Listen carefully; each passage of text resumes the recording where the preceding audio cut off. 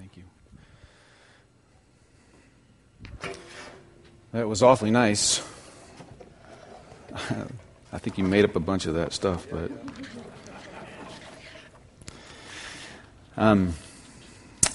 I want to start out by saying today that I am honestly honored.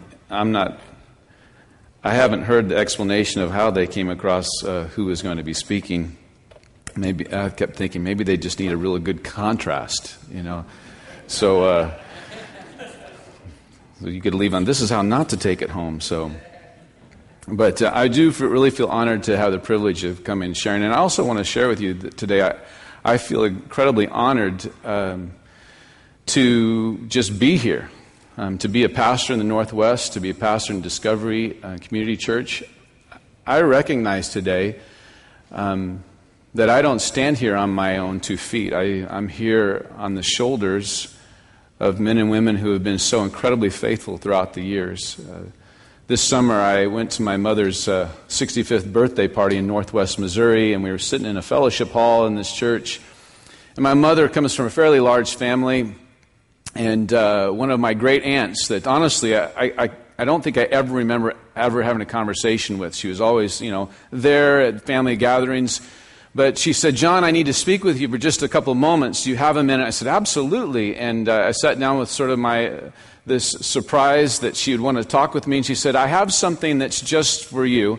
And I think that you would get a lot out of this, probably more than anybody else in the family." And she pulls out this manila envelope, and she sticks her hand in the envelope, and she pulls out a small pile of pictures, maybe 4 or 5 photographs. The very first one on top, it had to have been over 100 years old, probably somewhere around the turn of the 20th century. Somebody had thought it would be a fantastic idea to put a camera on the other side of a western Kansas pond in the middle of a West Kansas wheat field and take this picture of this little small group of people. There's a man in long white shirt, black trousers, black suspenders, and he was baptizing another figure. And my aunt said, "Do you know who this is?" And I said, "No, I have no idea." And I'm smiling. She said, "Well, this is your great-grandfather." And she says, and I never knew my great-grandfather. He passed away right about the time I was born. She said he received a call to ministry when he was 16 years old. By the time he was 18, he became a circuit preacher, riding a horse around all through western Kansas. Eventually, he'd move to southwest Missouri and do the same thing for the rest of his life. And there in western Kansas, when this picture is taken, he's baptizing a woman. "Do you see who the woman is?" And I said, "No, I can't make the woman out." And he says, he didn't know it then, but in a couple of years, he would marry that woman. That would become your great-grandmother.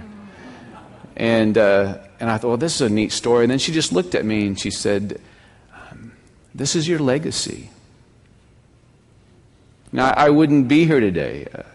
The church I serve wouldn't be here today if it wasn't for the incredible faithfulness of men and women who lived and served in much more difficult times than I, who made such more incredible sacrifices it's hard for me to even fully imagine.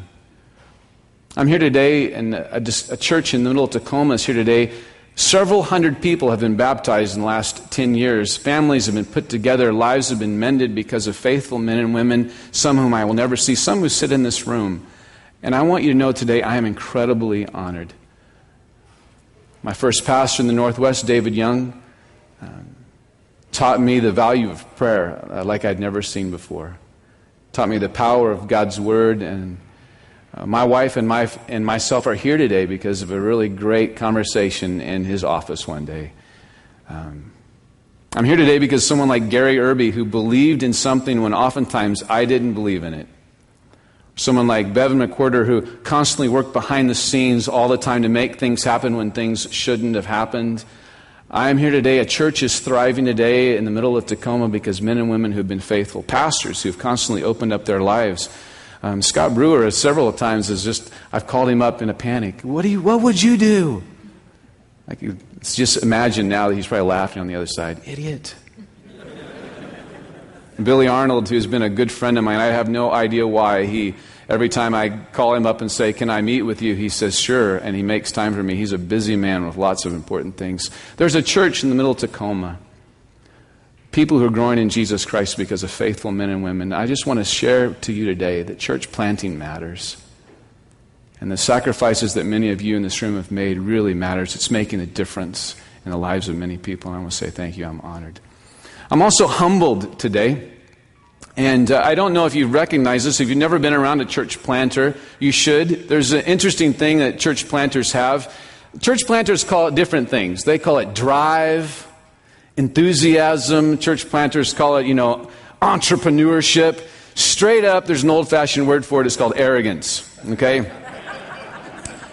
Church planters are prideful. And I remember not so very long ago in those early stages of drawing out plans and putting up nice big Post-its on the wall and imagining all the great things God was going to do. Once we just put this shingle out to say we're here, the entire city of Tacoma would just come flooding into wherever we were meeting, and just great revival would be sweeping. And I thought and imagined in those days that there would be a day that I'd be standing before other pastors and perhaps peers and just sharing my incredible wisdom that I have.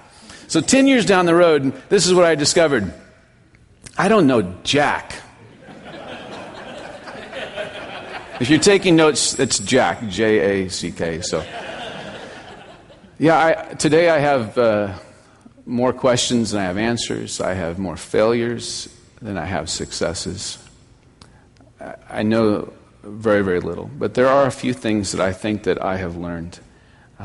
A couple of things that God just continues to drive down deep into my soul over and over again. And so since I've been given this opportunity, I just want to share with you one of those things that God just keeps driving into my heart and soul. I think it's an essential thing. I think it'll make a difference in your life like it is in mine. I think it will help us leave a legacy. About 6 months ago, I was prepping for my 2012 teaching calendar, and I'm determined to preach through Acts. And so about 6 months ago, I'm reading through the book of Acts, and I came across a story that I've read lots of times. Honestly, I've never heard anybody teach on it or preach on it, and so I glossed over it the first time. As I'm going back to reread it, I glossed over it the second time. And the third time, as I'm reading it, it's one of those moments that the Holy Spirit just grabs a hold of your neck and says, slow down.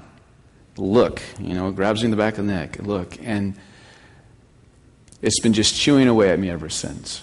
It was in the early stages of the church. The church had just sort of exploded on the scene after the days of Pentecost. Great things were happening. The church was growing. The Lord was adding to their number daily. It was an exciting time. You and I all would have loved to have been there. It was great. It was fantastic. The church had a little bump, if you remember. There's a little bump in the road where there's some conflict, there's some friction, some people weren't being taken care of. That's okay. Church handled it. They raised up new leaders, and just almost as quickly as the bump looked like it was going to derail the entire thing, no, it's solved by new leadership. New things begin happening. Of those new leaders that are raised up is a guy named Stephen. You remember Stephen? Stephen was a fiery fellow. Gets himself in a bit of a pickle, and as you know, the story goes, Stephen is martyred. He's murdered. He's executed.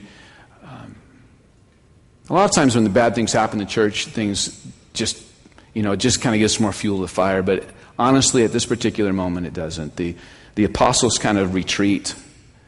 The head leaders just sort of gather. They kind of hole up for a little bit in Jerusalem, and it says the rest of the church is scattered. They're dispersed. It was a dark season. Interesting thing happens, though, as the church is dispersed, all of a sudden those new leaders begin going to new places, and they begin to communicate the gospel in fresh and new ways, and revival begins to break out in other places, like a place called Samaria. Philip, one of those new leaders, he finds himself in Samaria. And Philip is one of those guys that wherever he goes, it's like gold. Everything he touches turns to gold. He goes and he preaches, and people are saved hand over fist. Revival breaks out. God's doing miracles through the life of Philip. People's lives are being changed. Cool, fantastic things are happening in Samaria. Philip makes his way down into one particular village. In that village, revival breaks out again. It's a cool moment. It's exciting. There's momentum and movement going on with the gospel. There's a guy in the village named, anybody remember? Nobody. Simon. Okay. So now you're picking up. Okay, he's about in Acts chapter 8. Okay, so if you want to check on my story, flip to Acts chapter 8. So he's in this village. He encounters this guy named Simon. Simon is gifted. He's very talented. He's probably eloquent, great speaker, motivational guy. He's used all of his gifts and his talents, most likely to leverage them for his own good. In fact, the Acts chapter 8 says he's got a great power. When Philip comes in town, he's preaching this good news about Jesus Christ. Interesting thing is, Simon doesn't fight against him. Acts chapter 8 says, no, Simon's caught up in the revival. The text itself says Simon becomes a believer. He invites Jesus Christ to come into his life. He leaves his old life behind. It goes on and says something else. He makes a public confession of faith. He's publicly baptized. Listen, Simon is fully in. Acts chapter 8, different versions will say things like he's the sorcerer, he's the magician, all these sort of things have colored it, but think about it for a moment. He's a fully devoted follower of Jesus Christ. If you keep reading the story, you discover something else about Simon. Simon gives up his entire old profession and he devotes himself to following Philip around. He now becomes a disciple of Philip. He's probably in Philip's inner circle. Everywhere Philip goes, Simon's there. He's soaking it in. He's loving being a part of this new and fresh movement of God. It's an exciting thing for Simon. Word gets back to Jerusalem. Apostles are holed up there looking for some sort of good news. They hear that there's revival breaking out in Samaria. So they send Peter and John and they go to Samaria to check it out. And they're like, wow, this is cool. But no one has received yet the gift of the Holy Spirit. So Peter and John begin working through Samaria and they're praying for people. Praying that they would receive the gift of the Holy Spirit. The text goes on, it says, Peter and John begin to lay their hands on people to receive the gift of the Holy Spirit. Simon's watching every bit of it.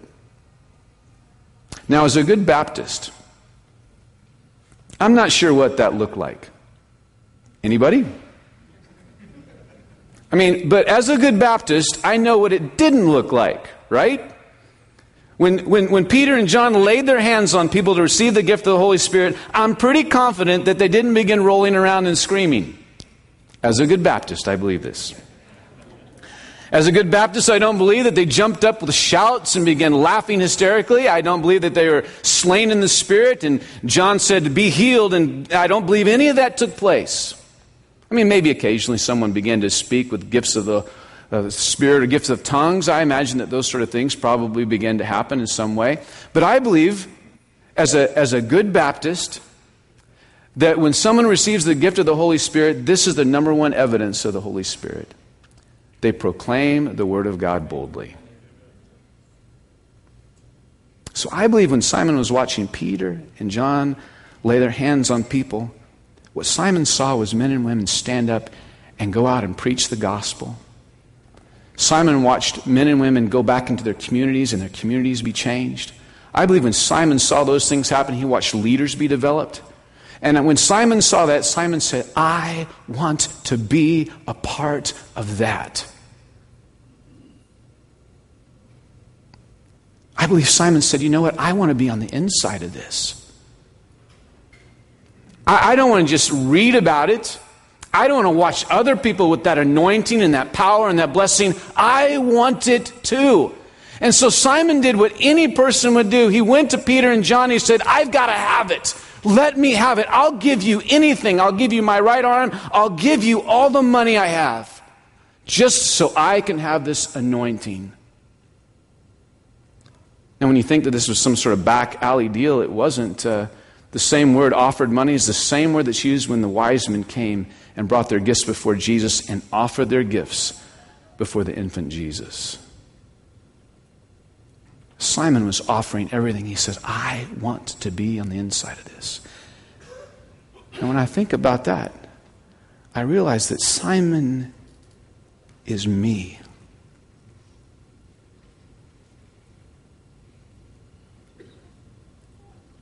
That's what I want. I don't want to be on the outside looking in.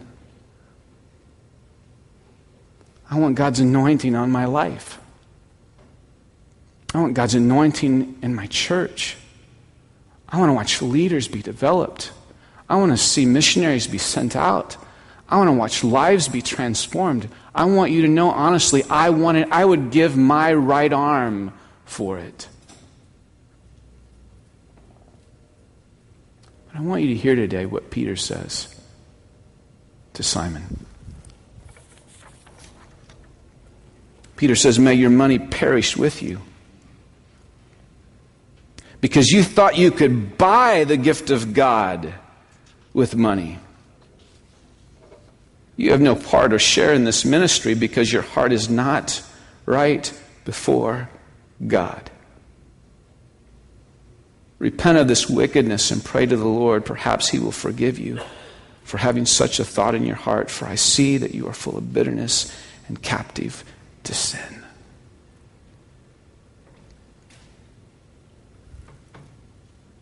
Peter says, I don't know, somehow things got so incredibly sideways in your life, Simon. He says, Simon, this isn't a little thing. You think that this is a little thing. This is no little thing, Simon. This is a big deal. Somewhere along the line, you thought that you could somehow earn, buy, obtain, read about, conference in the anointing, the gifts, the Holy Spirit, the movement of God. You could somehow usher in by reading, buying, obtaining. Somebody else is doing in some way, that the blessing of God would rest on your ministry. And it just doesn't happen that way. Simon, you cannot want it in. You have to wait it in. Boy, if you're taking notes, and I do encourage note taking, I'd write that down. You cannot want it in. You have to wait it in. We love Acts chapter 1, verse 8. Man, that's like a hallmark verse for us, Northwest Baptists, right? Acts chapter 1, verse 8. But you shall receive, anybody? Power. Boy, the guys are like, this is like 2 p.m. Okay, you shall receive, there we go. But you shall receive power when the Holy Spirit comes on you, and you'll be my, both in Jerusalem and Judea and Samaria and to the uttermost ends of the earth, okay? The last words of Jesus. Check it out. It's not a command. It's a promise. You know where the command comes in? 4 verses before this. You want to know the last command of Jesus? Let's read it. Acts chapter 1, verse 4. This is what Jesus said to the apostles. So on this occasion he was eating with them, and he gave them this command. Do not leave Jerusalem, but, anybody want to take a guess? But wait. The secret to God's power, His anointing in my life, in my church, does not come through wanting it in. It comes from waiting it in. God tarries because He's waiting for His men to wait well. Why does God tarry? He's not willing for any to perish, but for all to come to repentance. But for some crazy reason, He waits for His men to wait well. And so we better learn how to wait well. If I learn how to do anything, it better be learning to wait well. What does waiting well look like? I only got a few minutes, I'm assuming. Fortunately, there is no clock in here, so we are good to go. I'm going to share with you some things that I believe what waiting well looks like. Okay? Waiting well. What's that look like? God's men who wait and who wait well are men who wait close. Proverbs chapter 8 says, blessed is the man who listens to me, watching daily at my doors and waiting at my doorway. I'll read it again. Blessed is the man who listens to me, watching daily at my doors and waiting at my doorway. It's this great picture of God waking up in the morning, putting on the robe and going in the front door to get the paper, and He opens the door, and there they are. There's 4 or 5 of them just hanging out. What are you guys doing? We're waiting here. This is what we do. We wait. I love Exodus 33. Anybody dig Exodus 33? I love Exodus 33. If you know this, anybody remember the song, Rock of Ages, cleft for me? Right? Exodus 33 is the text for that. Moses wants to see the face of God, and God says, okay, Moses, cool. I'm going to hide you first in the cleft of the rock, and I'm going to pass by. Exodus 33 shows us what a great leader does. Exodus 33 tells us that Moses, he built a tent of meeting just outside the camp. And he'd go and he'd climb in that tent, and then Exodus 33 tells us that there Moses would meet with God, face to face as a man meets with his friend. It's a fantastic moment in Scripture. It says that every time Moses would enter into this tent of meeting to hang out with God, clouds would come and settle over the tent, and there'd be peals of thunder and lightning that would flash, and up to, depending on your interpretation, up to about 4 million people, the people of Israelites, all the Israelites would come, and they would stand at attention at the front of their tents. It was a fantastic thing as Moses would stand there, would be in that tent meeting with God. It was awesome. But the coolest picture in Exodus chapter 33 is what happens in verse 11. It says Moses would come out of the tent, and then the clouds would leave, and the lightning would stop flashing, and the thunder would dissipate, and all the people would go back to their daily lives and business. But there is one who would wait. It says in verse 11, a man named Joshua would go and he would just wait. And it says he would not leave. You know, when God wants to move in a generation, when God wants to move in a city or in a church or a neighborhood, He looks for men who wait close. If you had to grade yourself today, if you put a little scale out from 1 to 10, 1 being, man, I am just completely asleep in my relationship with Jesus. I read the Bible, but I knock out. Or 10 being, man, it's just red hot. Where would you put yourself? As man, as a follower of Jesus Christ, as a man or woman who wants to be used by God, you ought to be red hot. Your relationship with God, that intimacy that you share with the Father, should be so rich in your life. Men who wait well are men who wait close. Secondly, men who wait well are men who wait with love.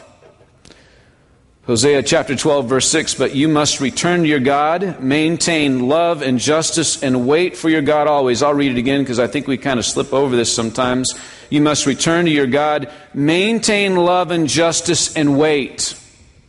When God looks for a man that He's going to use to transform a city, a church, a neighborhood, even a family, God looks for men who wait with love. How are you in that department?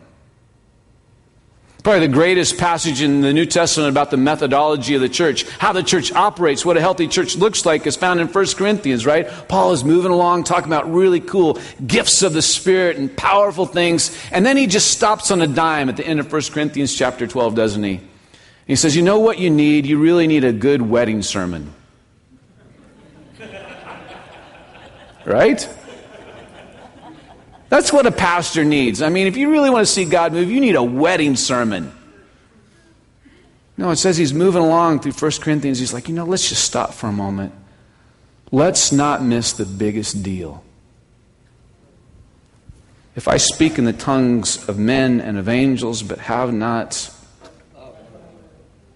I'm only a resounding gong or a clanging cymbal. If I have the gift of prophecy, and I can fathom all mysteries and knowledge, and have a faith that can move mountains, but have not, watch this, I am nothing. Let's talk to guys for a minute again. If you did that same scale, and then you took it and gave it to your wife, how would you grade me, honey, as a lover? What would she grade you?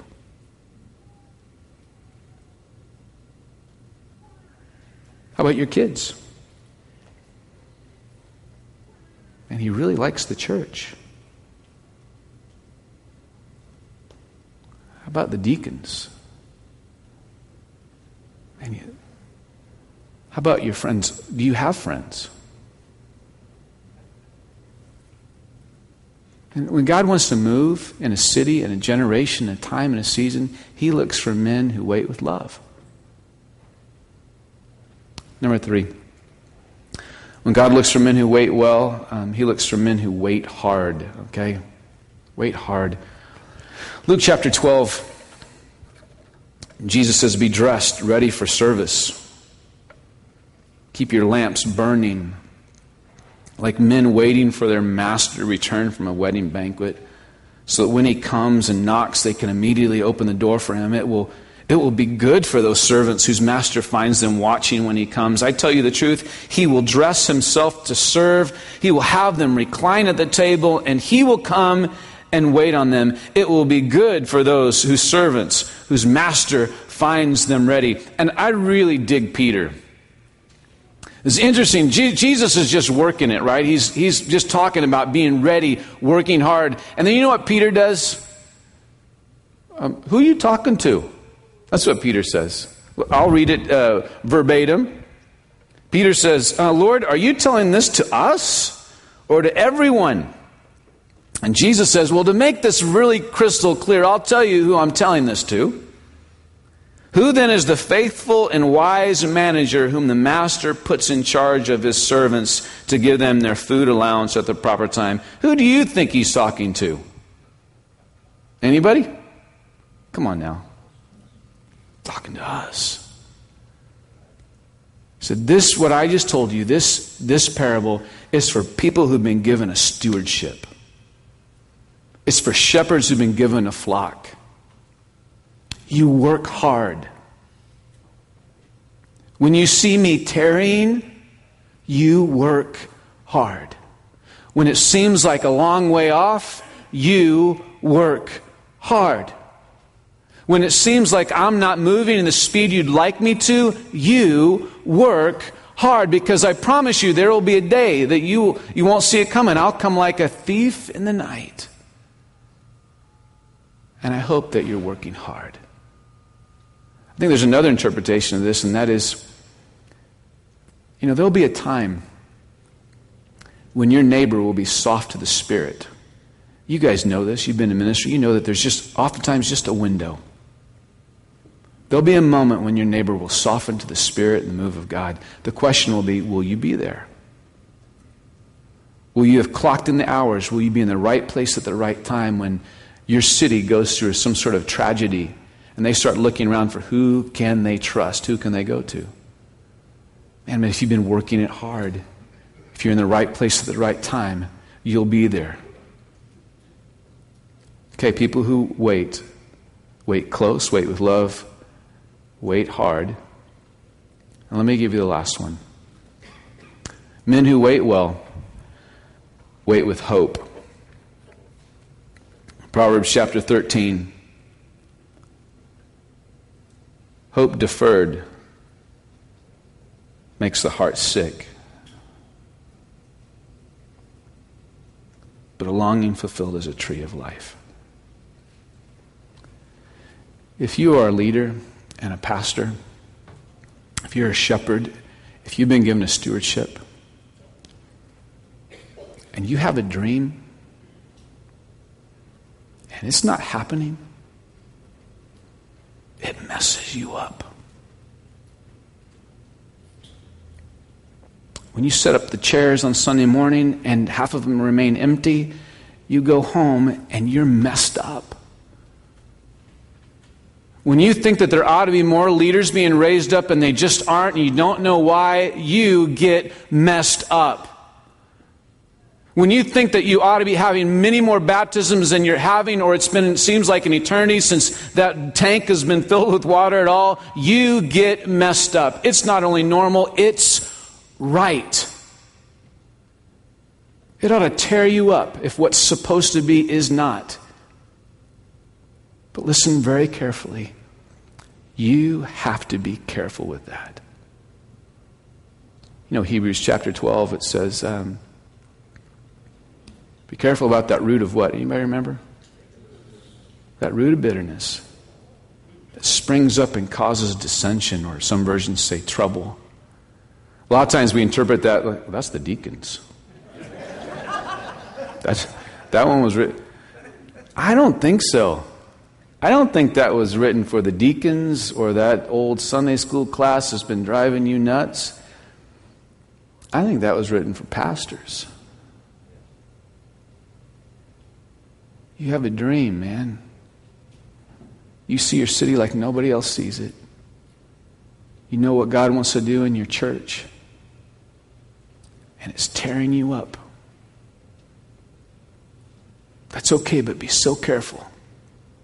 Because if that bitterness, it turns into bitterness, and you start blaming everybody else and their brother, you start getting mad at everybody else, it will kill the dream.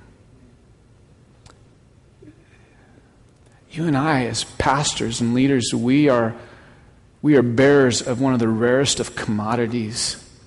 It's called hope. And we have to hold on to hope like nothing else. When people walk into your small group, or people walk into your home, or they sit down in your office, or they show up to sweep the front steps, or they show up to set up chairs, or set up sound systems, you know what they're there for? They want hope, man. They want to look into your eyes and believe that there's a reason why they do this. Because the people we serve, they work hard jobs. They're going through difficult circumstances. Their kids talk back to them. They don't have enough money in the bank. Things are going wrong all the time, and they're looking for someone to give them hope. And when we're waiting for the movement of God, we must be the bearers of hope. We must wait with hope. Micah 7 says, "But as for me, I watch in hope for the Lord. I watch in hope for the Lord. I wait for God, my Savior, and my God will hear me." Psalm 130 says, "I wait for the Lord. My soul waits, and in His word I put my hope." Psalm 33 says, "We wait in hope for the Lord. He is our help and our shield." Listen, I believe when God moves, He doesn't look for a plan, He looks for a man. When God wants to move, He doesn't look for a plan, He looks for a man, and He looks for a man who waits well. The eyes of the Lord move to and fro throughout the entire earth, that He may strongly support those whose heart is completely His. Ezekiel says, God says, "I look for one who would stand in the gap." And so I ask you the question today, are you that man? Are you waiting well? Because boy, this generation and the one to come needs men who wait well. Would you pray with me?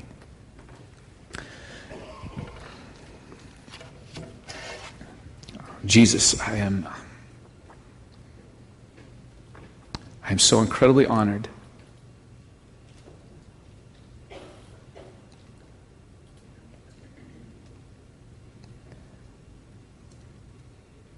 Why on earth would you save someone like me? You know every corner and recess of my mind. You know where I've been, what I've said, where I've walked. Simply the fact that you've called me your child is amazing to me. And on top of that, you gave me a stewardship.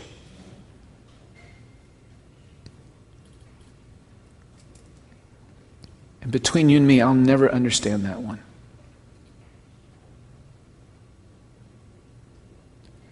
You've watched me do some stupid things. I've tried to emulate other people's plans. And I've ignored being the man. You know how I've anguished and begged you and tried to convince you how deeply and desperately I want it, as if wanting it was enough.